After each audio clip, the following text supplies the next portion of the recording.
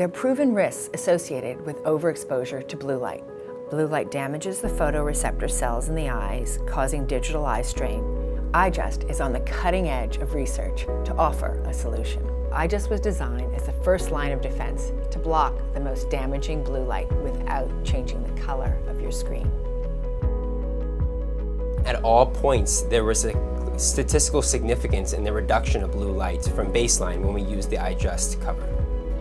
So what we learned was that the EyeJust screen protector was able to reduce the amount of blue light. It's been well established that blue lights can have negative health effects, particularly with circadian rhythm and decreasing melatonin. For people who are on their phones during the nights when you're not supposed to be exposed to blue lights, it can help reduce that amount of blue light getting to the eye.